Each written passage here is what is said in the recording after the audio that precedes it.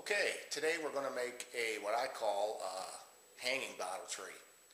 It's not a traditional bottle tree with the sticks coming off of it and hangs. This is like basically a rebar chandelier, and this one is going to be a smaller one as opposed to the first ones I made were about 5 foot wide. They had loops on them, and the loops came down like a chandelier, and they came out to be approximately the whole diameter of the thing was about 5 foot.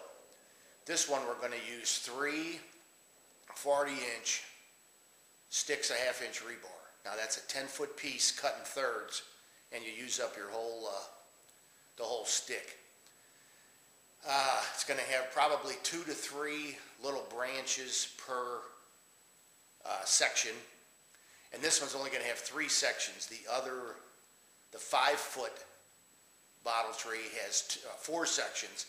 This one I'm only going to make it 3 sections, so it's kind of like if you're looking at a circle, it'd be 3 sections of a circle, so like roughly 120 degrees apart. You'd make your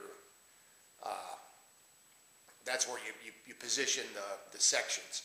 I got a jig that's when you lay your sticks in there and hold the tops together, it makes it easy to weld, because they're not, when you start putting those things together, they want to start walking all around on you. So I made up kind of a little jig that holds them, whether you're doing a 4 section deal or you're doing a 3 section deal.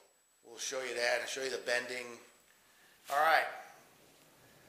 We are to the point that we can start bending. I can show you what the hell. That's thunder. We got a wedding tonight. It's been beautiful, 70 degrees, 75, not a cloud in the sky, 60s, 50s at night. Woke up this morning, thunder, 48 degrees, and it's going to stay that way, evidently, through tomorrow. Wedding is down in the city, outside. So hopefully we'll figure that out. All right, here we go. Just take, start bending, bending. Put your little keeper in, holds it. There. And we can go around again. Put some balls in it. There. Close enough for telephone work. A retired telephone work.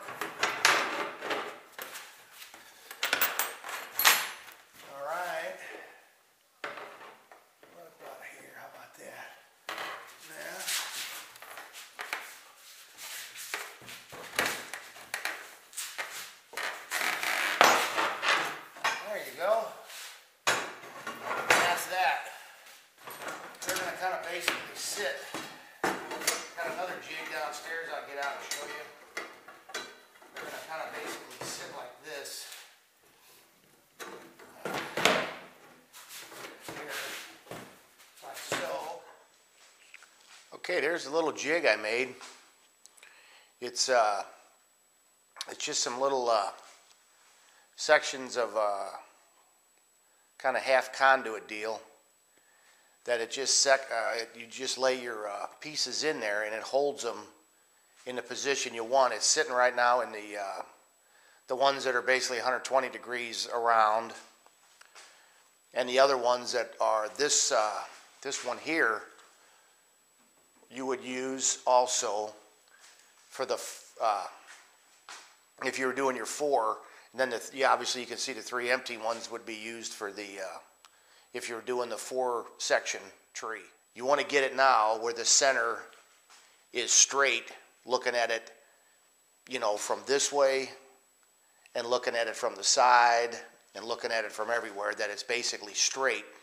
Then you can tighten up that, you can see it's got that little hose clamp on the top of it. I don't know if you can see the hose clamp on it, but yeah, you can see it. Then you just tighten that hose clamp up and get your welds on there where it's not going to move around on you.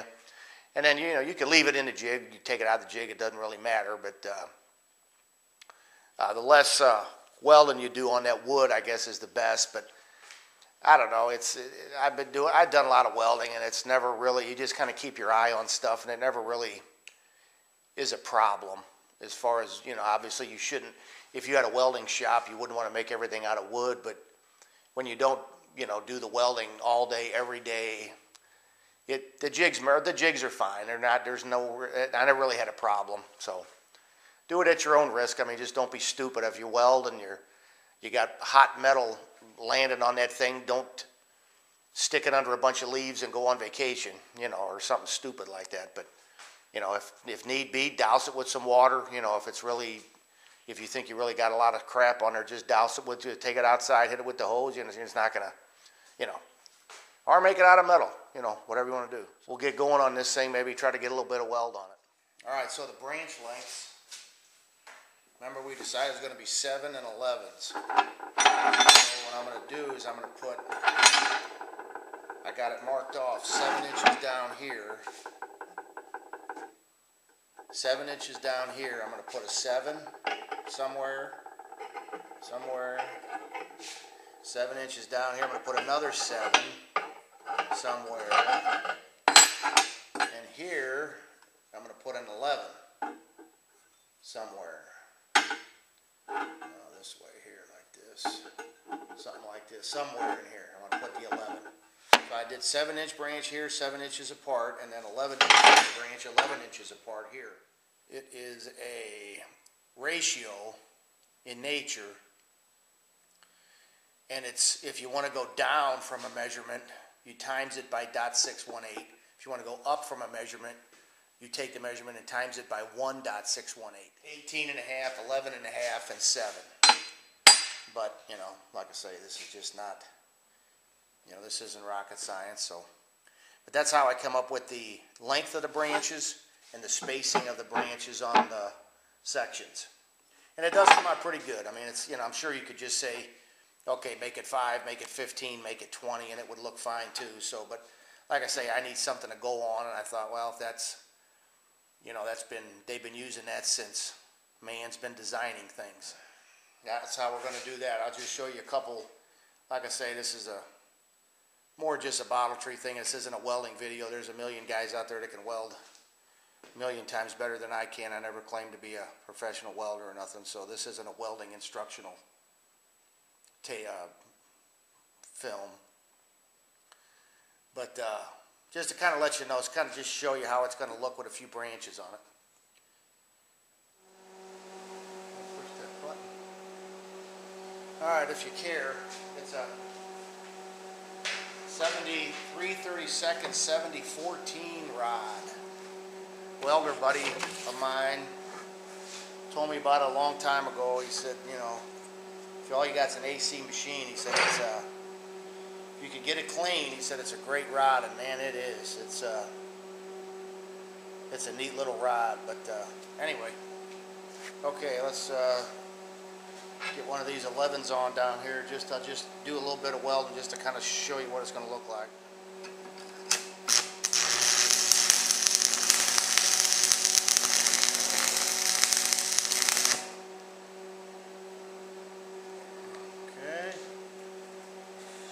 Oh, that looks beautiful. Except I screwed up. That should not have been a 11. Well, I've already changed the method. I've only done one. I've changed the method. I've only done one stick. That'd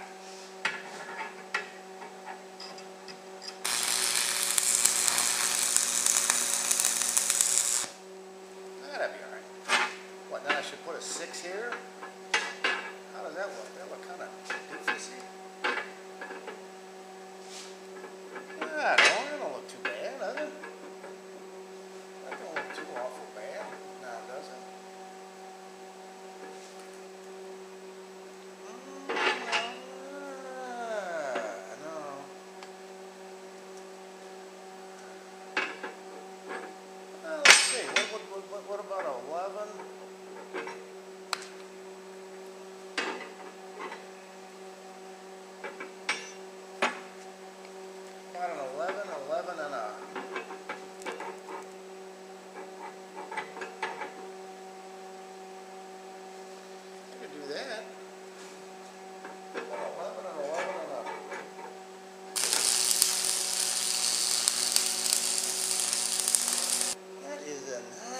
looking good there, I think. That is. That is beautiful. Oh man. That looks like something out of a picture book. Okay, well you get the idea. Okay, now. Remember it's hot because it's welded. That's how you do it. The trick about them 7014s is you got to get it clean. So then what I do is clean up these on the grinder, and then you clean up these. You clean up do your measurements, then hit it with your little flap, whatever the hell they call them. It's a good little tool there. You know, if you need to get into tight spots, knocking off that slag and all that stuff, get you one of them little wire wheels for the 4-inch grinder. But anyway, that's it. That's how it is. You know, when it's done, and there you go. And be happy with it because it'll be fine. So, all right, I'm gonna knock the rest of these welds out. Okay, there's the preliminary branches on it. It looks pretty good. I screwed that one up. I put 2 11s on one, but I guess, yeah, whatever, it don't look bad. This one right there. It don't look bad. I still grind them off now because that rebar really, it globs up really, no big deal, but it just kind of globs up, and I'll just hit them. I'll hit them with the angle grinder. Turn it upside down, hit your welds that you couldn't get from up top, turn it upside down and weld it.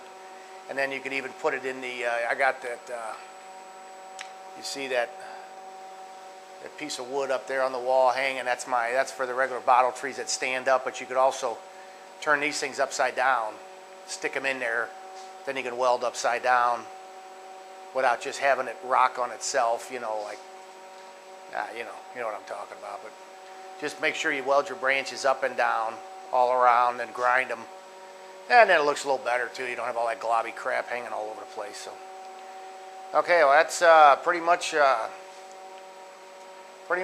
I'll have to clean that top up, saw that top off even, and we'll put some kind of fancy or not fancy or whatever. The other one I put chain around. I usually put chain around them, just wrap rusty chain around them. This one I don't know if I'm gonna do that or if I might try to get creative and make some leaves or something and put some leaves, you know, on the angle. Just put the leaves up like this, and then on that side or whatever.